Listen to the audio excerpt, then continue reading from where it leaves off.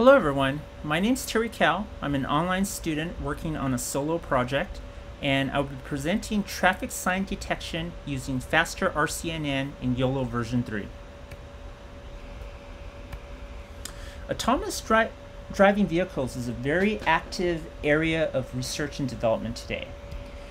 For autonomous driving vehicles to be able to negotiate a road correctly, it needs to have the ability to detect relevant objects on the road. One very important capability is the proper detection of traffic signs from images of natural outdoor scenes that are captured by an onboard sensor. Now, this capability poses a lot of challenges. The images captured could be captured under varying lighting conditions as well as weather conditions. The traffic signs themselves can be partially occluded. And in general, traffic signs are relatively small in size in comparison to other objects that we'll find on the road. So together, this provides strong motivation to develop good machine learning models that can detect traffic signs. Now, my project's problem statement can be summed as follows. Given an image of an outdoor natural scene on a USA road, build a model to predict all traffic signs of a particular category that are present in an image, returning both the bounding box and location coordinates within the image for each detected traffic sign object. Now, the approach for my project is as follows. I will apply transfer learning using two different state-of-the-art pre-trained models, Faster R-CNN and YOLOv3, fine-tuned with the LISA traffic sign dataset. The dataset will be split into a 55, 35, 10% training test validation partition. And we will leverage Hyperopt to perform model search against these two algorithms using appropriate hyperparameters for each. Now, the LISA traffic sign dataset is produced by the Laboratory for Intelligent and Safe Automobiles at the University of California at San Diego. This dataset is composed of 6,610 still images captured on USA roads, containing a total of 7,855 traffic signs that are categorized into 47 distinct classes. Now, for the performance metric that I'll be using to measure the performance of YOLOv3 versus Faster R-CNN, I'll be using an F1 score. And just to note, we'll be using IOU, or intersection over union, with a threshold value of 0.5 to determine if a predicted bounding box actually matches the ground truth bounding box within an image of a traffic sign. And then we use the metrics of true positive, false positives, and false negatives based upon the IOU threshold of 0.5 to actually calculate precision and recall. Now, just to note, if you don't know what's the difference between precision and recall are both measurements of accuracy. So how many true positives you actually detected within the image. But for precision, you're penalized if you make a lot of false positive predictions. In other words, you predict bounding boxes which actually do not contain any traffic signs. And if you do too many of that, then your precision falls to 0, even if you properly detected all of the traffic signs correctly. And then likewise, recall is also a measurement of accuracy, but you're penalized for missing traffic signs that you should have detected or should have been detected by the model. And then precision and recall is combined together to produce one F1 score, which is normalized to 0 to 1, where 1 is a perfect score and 0 is the worst possible score. Now, for related work, I previously built traffic sign object detector using a method called HOG plus SVM. Essentially what this means is we extracted histogram of oriented gradient feature vectors out of patches of an image that contains a traffic sign and fed that into an SVM as positive training cases. And then we also extracted out negative sample patches that did not contain traffic signs as negative cases. And we basically trained a linear binary SVM to basically classify if an image patch that you send in contains a traffic sign or not. However, this particular type of model was plagued by very slow performance. Detections in general took anywhere between 30 seconds up to a minute. Large part of this is due to the use of either selective search or brute force sliding windows approach.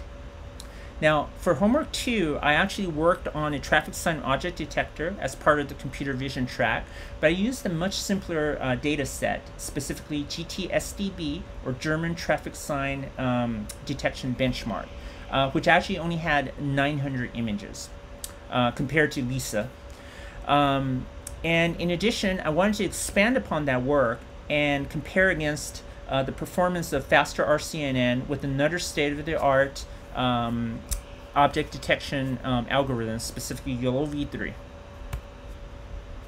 right, let's go ahead and quickly explore the data set. So here's a few sample images of what you will see from LISA. So on the left-hand side, you see stop signs. Right-hand side here, you see the speed limit 35 and 30 respectively. Now, this is a breakdown of the traffic sign class types within the LISA data set. So as you can see here, stop sign has the most number of samples, whereas on the right-hand side here, these are samples that basically was less than 50. So one of the strategies I used was I filtered out any samples where the number of classes was actually less than 50. Because I felt that if it was less than 50, then this would result in too little samples for splitting into training, validation, and testing, and would basically hurt the overall performance of the model. And so in the end, by doing this filtering, this will represent 19 distinct classes, target classes that the model will try to train on and detect. So current project status. At this point, I've completed the coding for Faster R-CNN. Model search is currently underway and should be finished by the time this presentation is viewed. I've completed the training script for YOLOv3 and managed to do testing and actually produce one single model trained with 100 epochs. I'm actually in the process of integrating this into Hyperopt to start model search using YOLOv3.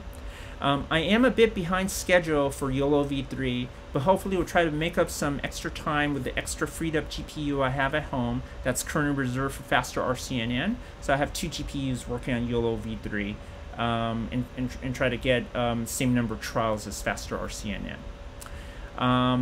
And for today, I'll be able to show preliminary results for Faster R-CNN, as well as some analysis and some early results of YOLOv3. So this here shows the top 10 performing models for Faster R-CNN. Basically, this here is the Pandas data frame, which I've sorted by the test partition F1 score. And as you can see here, the best model that I've produced so far had an F1 score of 0.47, which isn't the greatest, but you know, it has potential. It's not that bad. You'll note that for each of these trials, I've only actually trained for 25 epochs. So this is by design. Basically, each trial takes about 4 hours. Each epoch took about 10 minutes, basically. And so in order to get a good sample of trials by Hyperopt, I basically limited the max epochs to 25. The hope here is that by finding the best parameters here, hyperparameter, momentum, weight decay, as well as learning rate, I'll be able to use this and retrain the same model using the same best hyperparameters, but then increase the number of epochs to say 100. And then hopefully the test F1 score will be much better than 0.47. Now this here is a shows the training history for the best Faster R-CNN model, the one with the 0.47 test F1 score. So as you can see here, this here shows training loss curve. So this looks like a perfect textbook curve here. As the epochs increased in the x-axis, the loss actually decreases incrementally. Now, here's the validation F1 score. As you can see here, it increases, but it's starting to plateau. But to note, we see that the validation scores and the training loss has not converged yet. So this to me does mean there's hope that with additional epochs of training, this will be able to converge and intersect, and I'll be able to pull up the F1 score with additional training time. So what does the Faster R-CNN model know? This here is a breakdown of F1 score by class type. So as we can see here, this model knows how to detect stop signs very well. It does a fairly decent job with merge, stop ahead, yield, school speed limit 25 and speed limit 35. But in contrast, it does not seem to be able to detect speed limit 65, 45, or keep right at all. So as a point of interest, I included the class count breakdown on the right here. So as you can see, stop sign with the best F1 score did indeed have the most amount of samples. But in contrast, keep right, which had a 0 F1 score, it actually had about 300 samples or so. So there doesn't seem to be an exact direct correlation between bad performance for a class and then the number of available samples for that class. Finally, this shows the significant hyperparameters for Faster R-CNN, momentum, learning rate, as well as weight decay. The one interesting observation I have here is that as the Hyperopt guided search using TPE progressed through the number of trials, it didn't seem to really converge, at least compared to what I saw with homework assignment 3. Now, the theory here is that for Hyperopt guided search using neural networks, I'm basically not able to get as many trial runs. So far, we're looking at 45 samples here. So it hasn't warmed up enough to kind of learn the trends yet. Versus in homework 3, I was able to train, at least for one of my data sets, up to 1,000 different models. And so that seemed to converge very well later on. And then finally, here's the preliminary results for YOLOv3, which I've trained one single model with 100 epochs. And the best performing model had a mean average precision of 0.18, which is equivalent to like an F1 score. The interesting thing to note here is that for keep right, YOLO actually had an average precision of 0.4. Now, this is interesting because if we compare and contrast this with the Faster R-CNN model, it actually did not know how to detect keep right at all. All right, next steps. So I'm going to complete model search for Faster R-CNN. At this point, model search for YOLOv3 should have already commenced for a few days by the time you see this presentation. I am a bit behind schedule on YOLOv3 though, but I am hoping to make up some time with freed up GPU.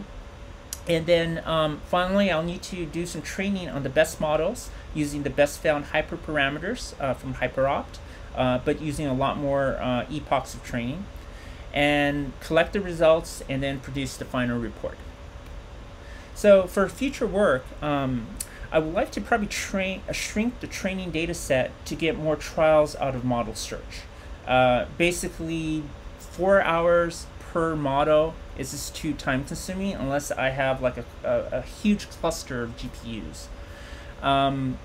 I also want to evaluate single shot detector as another state-of-the-art algorithm. This originally was in my scope, but due to time constraints, I couldn't get to work on this in this particular project and had to drop that. And then finally do some experimentation with data augmentation. So that's it.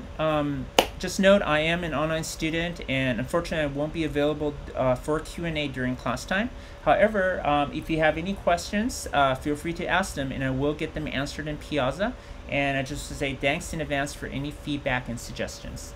Have a great day, everyone.